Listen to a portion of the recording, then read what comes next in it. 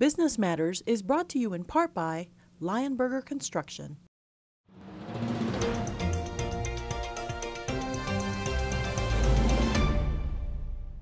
Hello and welcome to Business Matters, a program that strives to explore that subject from a variety of viewpoints and scenarios, featuring interviews with the people helping to grow jobs, the economy, in the Blue Ridge region, because business matters. My guest on today's show will focus on one word, innovation, and what that means for economic development in southwestern Virginia. Greg Feldmann is the Executive Director and CEO for Verge. Troy Keyser is Director of Carilion Innovation for Carilion Clinic. Brett Malone is President and CEO of Virginia Tech's Corporate Research Center. He succeeded longtime President Joe Meredith last year. And Debbie Custer is the lead consultant on commercialization for the Vinton-based Innovation Mill. And thank you all for joining me today. I appreciate it. Let's start out, Greg. Let's talk about Verge. Verge is the recently formed alliance among three organizations, all focused on, I guess, high-tech startup growth. Who are the players and why the formal alliance? Yes, sure. Really, we felt like the region needed a coalesced approach to ecosystem building. And so last year we brought together the Roanoke-Blacksburg Technology Council, the Valley's Innovation Council, and the RAMP program under the umbrella of Verge. And we're really about, ecosystem building, identifying gaps in the ecosystem through research planning and grant writing, building community in the technology world through the RBTC's membership services program, and ultimately providing entrepreneurial services to founders of high-tech, high-growth potential startups through RAMP, which provides mentorship and acceleration services to those companies. And we've now just started our fifth cohort since founding it in 2017. That's what we're about, Gene. Is there strength in numbers, Greg? Does it make it easier, for instance, to attract some state money or federal money if you can show that you've formed this cohesive alliance? I think it breaks down some of the siloed approaches, and it does make it more attractive to grantors, whether that's government sources or even entities like a Kauffman Foundation that's very much involved in the national landscape of innovation building. And we're very much aligned with what the state is trying to do through the Virginia Innovation Partnership Authority, which was established last summer, as you may be aware. And they're really looking for regional actors and organizations to serve as a counterpart to what they're trying to do to drive the innovation economy across the state. Brett Malone is with the Virginia Tech Corporate Research Center. And Brett, talk about the growth there. I think it's doubled in recent years. What's fueled that growth? And describe the CRC's relationship with Virginia Tech next door. Sure. So the CRC's mission is to help commercialize university research primarily at its core, and that's how we got started over 30 years ago. Currently now, we're a vibrant community, 37 buildings, 227 technology companies, 3,500 employees over here. And it spans the spectrum from university startups, private startups, as well as several publicly traded companies. So we've had some successful companies that have done recently, they've gone IPO. To answer your question about what makes it work is the community. So we think about three things, the community of these disruptors or innovators that are really trying to build their company and their technologies. We think about the collisions that occur because we have all of this activity and all of these companies sort of co-located. And one of the newest things that we're seeing is the co-working space. As part of the pandemic, people are trying to figure out now how to balance work from home and still get into the offices. So we're trying to make our space more flexible and give those innovators an opportunity to grow. And we should mention, Brett, you're a triple Hokie. That's right. You've been involved with some entrepreneurial efforts yourself. So is this position now, is it sort of like close to your heart? This is in my DNA. So you're right. I did my PhD at Virginia Tech in aerospace engineering. I came over here to the CRC in 1995 and started my very first company. I met Joe Meredith over 25 years ago. So that was imprinted in my DNA, so to speak, very early on. For me, this position is very much a homecoming, and I'm very committed to giving back to the community. So what's the relationship with tech? I mean, if you're at the CRC, do you have to have some type of relationship with the Virginia Tech, have done some research there, and you want to spin something off, or what? Yeah, so we actually are a for-profit entity under the Virginia Tech Foundation. So we're somewhat parallel, but obviously we have a very special relationship with Virginia Tech. So we are formally a university research park. So you don't have to be associated with Virginia Tech to have place here at the CRC. We have many private companies. But what we find, obviously, given our locality, we're less than 2 miles away from campus down here. And so we get a lot of investigators, we get a lot of professors who start companies with grad students. And so very notable companies such as Torque Robotics, they're doing autonomous vehicles. It was a startup out of the mechanical engineering department, several grad students and a professor who developed technology. Ultimately, they were partnered and acquired by Daimler Chrysler Trucks. So, you know, the benefit of being here is that we can give those investigators coming off of campus a really easy place to get going and commercialize the work. All right, Troy Keyser is with Carilion Innovation. Troy, when many people hear of Carilion, they think of the hospital and healthcare. Where does Carilion Innovation fit into that picture? What's your mission, and how long has Carilion Innovation been around? Great, yeah, thank you for asking. So Carilion Clinic, as you know, serves 1 million patients annually. We have about 75 specialties and over 1,300 employees. And in those employees, as they're performing research or figuring out how to improve care, they may discover, say, a new medical device, maybe a new health information technology application, or another innovation that may not only improve the care of the patients that we serve, but it could help patients across the country, if not the globe. So Carilion Clinic Innovation, we receive invention disclosures from those employees. So far, we've received over 70 invention disclosures. We assess those technologies, and for those that have that commercial potential, we offer proof of concept program funding up to $50K to grow those inventions, prototype, test them, validate, potentially invalidate those technologies. And then once that technology has been validated enough to a point, we can license those technologies to an industry partner for them to bring it to market, or we could spin out a company. We have several collaborations with industry partners to date. And to answer your question of when we started, we launched in 2020. So we're actually quite a new department within Carilion Clinic. And we have 3 startups that we've spun out as well, one being Archive Core.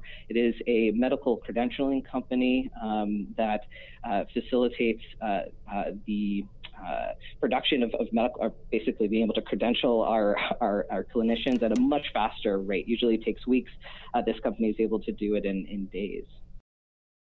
I'm just wondering, do you have any kind of relationship, Troy, with either the Virginia Tech Carilion Medical School or the Fralin Biomedical Research Institute, that if they need to do more testing on this better mousetrap, that they may get involved? Absolutely. So we have a very tight relationship with the Virginia Tech School of Medicine, and we're also opening up, as part of my role here, relationships with the biomedical engineering group, the mechanical engineering group. There's many departments with Virginia Tech where if we're able to take our clinical know-how and our living laboratory, the hospital, and these great engineering minds and partner them together to create new solutions, it's a really winning combination. I'm just curious, before I move on, is this something that other healthcare systems do? Is this fairly unique for a hospital and a healthcare system to get involved with these, innovating products? There's about 67 innovation departments across the country that reside within a healthcare system, and each one of them do facilitate those relationships with academic partners. So it's not necessarily unique, but being able to partner and bring it together and be able to reap those benefits is extremely important for us to grow our innovation ecosystem here. All right, Debbie Custer is with the Innovation Mill in Vinton. That's an arm of the Advancement Foundation, which also stages the annual Gauntlet business competition.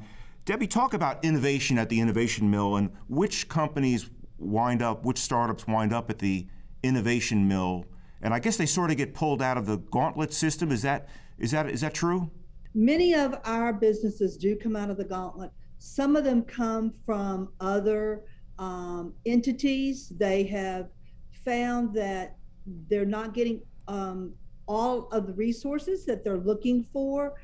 We do not provide financial resources such as Verge and some other groups do, but what we do provide is a template and a strategy for entrepreneurs who are so overwhelmed with what way to go and how to proceed, and actually how to review a lot of the information that's coming at them. Everybody has an opinion and everybody has some advice for a lot of these new entrepreneurs, and they're just being overwhelmed. And so Brett mentioned some of the companies that have gone through the CRC. We actually worked with one of the companies that just went public about 2 months ago, Landos Biopharma. So it's the ability to navigate and help these entrepreneurs navigate. So we have had several, our businesses that have come through the Innovation Mill have put over 500 jobs in the community, and that goes from Harrisonburg down through Wytheville. It's not just the Roanoke Valley, it's throughout the valley. We have, some of our companies have several patents pending. Some of them have had patents given. We have put over $6 million back into the community just by working with and listening to the entrepreneurs and helping them navigate grants, loans, funding, finance, things like SWAM. When we have a female entrepreneur or a minority entrepreneur, we help them navigate that paperwork, or if you want to be a B Corp.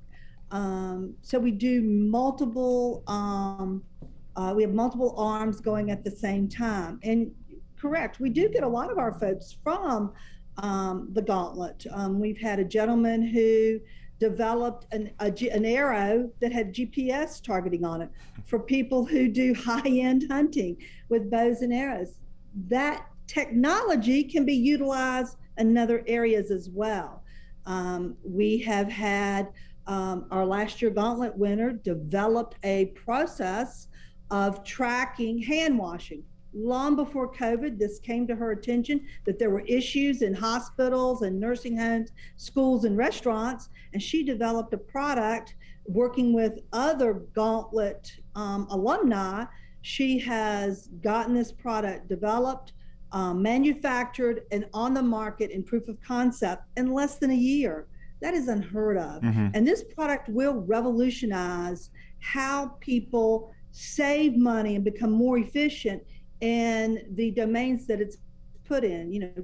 Chipotle lost billions of dollars because they had to close due to their situation with a virus. So now, if you know what each individual person is doing, hand washing, doing it properly, doing it the right amount of time, the signs are great and all of that's wonderful, but imagine having the actual documentation. And so you'll be able to save money. Each business will, hospitals will, schools will.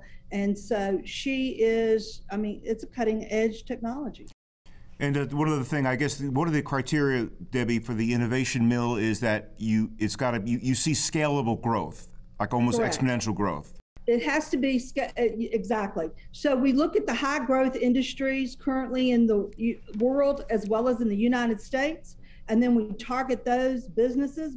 Sometimes there are businesses that are currently doing Main Street things that could actually scale, change their dynamic and their strategy just a little bit and become a highly scalable company. So that is what we look for. The jobs need to be high paying jobs, and the ability to pivot no matter what market they may be in. Mm-hmm. Let me throw this out to whoever wants to talk, but it seems like the common goal here when you're talking about innovation is to help startups and small companies grow, is creating more jobs, attracting new talent. What is that secret sauce? What is the thing? And let me start with Brett. What is the thing how do you get from, I've got a better mousetrap idea. How do you get to here? Is it expertise? Is it money? Is it connections? Is it some combination? I think it's a combination, but frankly, you've got to be intensely focused on serving a market, really understand the customer, and also be very willing to pivot. We see a lot of people who have multiple iterations on their company until they really find the business model that works and they start generating revenue. a lot of times entrepreneurs they have a hard time letting go of their initial idea in order to move on to a better idea. And the companies that we see that are successful are always sort of reinventing themselves until they really figure it out. And so I think our ecosystem really rewards that. We are capital constrained down here in Southwest Virginia, so we don't have a lot of capital. So companies around here are very resourceful. So they learn how to write grants and get non-dilutive funding. But they also learn how to be sort of scrappy and gritty. And frankly, I think that makes them better companies. So a lot of times what you'll find is the sort of the lack of capital weeds out some of these bad ideas. So the ones that really are successful really do have big impact. So, we try to encourage people to constantly innovate on their business model and really until they really hit on the right set of ingredients that are going to serve the market. And I know, Greg, we've talked about this before, that you said that there is a lack of capital in this area for startups and all that. Is that something that is getting better? Is that one of the reasons Verge got put together? It is getting better, and it requires sort of access to a whole capital stack. Brett alluded to the fact that many of these companies, especially if they are R&D intensive, aren't going to be able to go straight to a private source like an angel group or a venture capital group. They need non-dilutive grants, and especially if you're in a domain like life sciences, where you could have very long development cycle time and FDA approvals, et cetera. But I think the fact that we have the VTC innovation and seed funds present is a big plus. The fact that we have an organized angel group, Commonwealth Angels, operating in the area is a plus. And there is a lot of capital out there. I think the key for us is to build bridges and relationships especially with venture capitalists have tended to become more and more specialized over time. When I first started dealing with that in the mid-'80s, you found a lot of generalist VCs out there. Today, they tend to be more domain specific. They're doing SaaS software companies. They're doing certain biotech type of companies or what have you. And so we need to link back. There are clusters in our area. Brett mentioned autonomous systems, life sciences and Landos. We need to build bridges to those kind of investors and make sure that we're shining a light on our region and the potential in our region of the companies that really do have a long play and a true venture play. And I agree with what Brett said. I think that, sometimes being gritty and just being forced to figure it out, forces a more capital efficient company to emerge in the long term, because there are a lot of companies that we all witness get, mega funding, and you'll see that a lot of that money essentially gets flushed until they get the right business model and the right validation from their markets for their products and services. Troy, let me ask you, Troy, with Carilion Innovation, if the area can really develop a reputation for supporting innovation, new ideas and products and bringing them to market, is that going to help attract new talent to the area, other startups and other people that want to live here? Something like one of my old hometowns, Boulder, Colorado, became a very big entrepreneurial center. Is that going to help if Carilion Innovation, for example, can show some home runs? Absolutely. As we all know, money follows money, right? And so as we have these wins and continue to build upon them, that will definitely help our region. And to amplify something Greg was mentioning about having the VTC Innovation and Seed Fund, which is led by James Ramey, and then linking the ecosystem together, which I feel is a very unique position that our region can have. There is a company, MetaStream, who actually their CEO is a Hokie alum, where it's an AI and natural language processing platform that helps unearth meaningful information from unstructured data fields. A lot of people don't realize that the medical record, the vast majority of information is in the medical notes themselves, which are unstructured and very hard to gather meaningful insights. So as James is doing his due diligence on that company, he had access to our Carilion Clinic Innovation and linking to other clinicians to say, does this have legs? Will this truly help? And that know-how and that insight of really from those end users, those actual customers, about whether or not a product has legs is immensely helpful for investors. So not only did they choose to invest in MetaStream, as part of that due diligence, we did discover a unique use case for MetaStream, a particular application to unearth information around surgical quality that company hadn't even considered that particular product yet. But our director of surgical quality, Jake Gillen, said, this is an area where if you're able to solve it for us, there's at least 5,000 other hospitals that will line up to be able to procure that product as well. So we're now collaborating with MetaStream to build out this net new technology with, once again, that clinical know-how and that technical know-how. You bring it together, and it can have an extraordinary impact. Debbie Custer, let me ask you about the innovation mill. When you've got someone that comes in and you think they've got high growth potential, when do some of them hit a plateau where they're just not ready to move on, or they're not ready to let go or change their business plan? It happens every day, Gene. That's a great question. Some of them don't want to change. They feel that they have lived with this for a year, 2 years, 5 years, and they just don't want to make a change. We just had somebody recently who has gotten some really strong grants, has gotten some private equity funding, and all he wanted was somebody to tell them he's on the right path. And many times, you can't see what others see. And so that is another thing that we do. We sit down and have very honest conversations. And I also work outside of the Roanoke Valley. I work very closely with a group in the Tidewater area who, as the gentlemen have commented, money follows money, and they certainly have brought the money to the table. And to try to help these entrepreneurs understand what their next steps may be and how to get there. We refer many people to RAMP.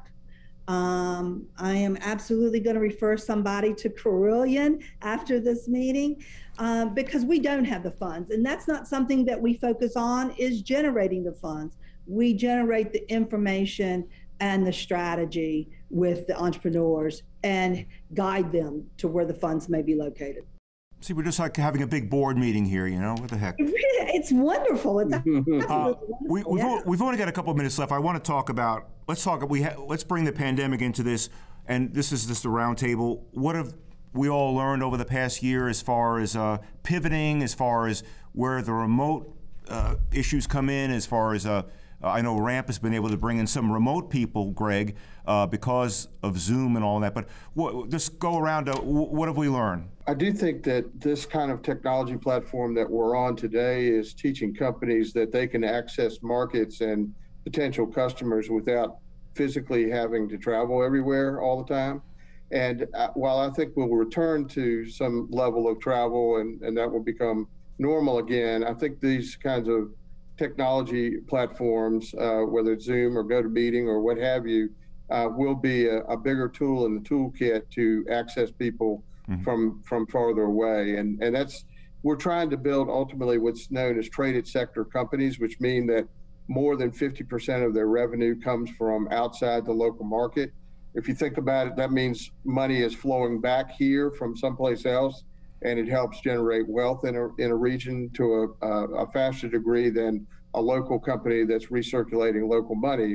They're necessary for the local economy. But again, breaking down the barriers of distance, we don't have A1 flight service out of Roanoke. So if we can use these kinds of technologies to, get to customers in bigger markets elsewhere, that's important.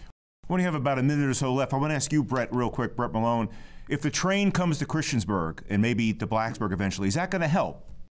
Yeah, of course. One of the things that we see is Blacksburg has a certain talent base, but then other regions like Northern Virginia, Maryland. So there's a lot of talent that our companies in Blacksburg pull from in Northern Virginia. We see companies, for example, like Landos, that have operations here in Blacksburg where they have a lot of technical talent, but they also have operations in Northern Virginia where they can get regulatory clinical expertise. And so I think having that connectivity really will make a big difference in order to grow in both places. Okay, and just real quickly, Troy, is there enough talent in this area to kind of develop some of these ideas that even Carilion Innovation is working on? Absolutely. It's right here to be tapped into. I especially think with the great minds at Virginia Tech and the other institutions around here to bring that together. So no question about that. All right. Real quick, Debbie, your take on everything. I just appreciate the opportunity to highlight some of these entrepreneurs and their abilities here locally. Troy's right. The talent's here. I hate it when I hear somebody's left the market. Let's give them the resources to build and become what they can be here locally. All right, we're going to have to leave it there. Greg, Troy, Brett, and Debbie, thanks for joining us today. Thank you very much. Been a pleasure. If you have any questions or show suggestions, email us at businessmatters@blueridgepbs.org. And if you missed any of our previous episodes, you can watch them on our website at blueridgepbs.org.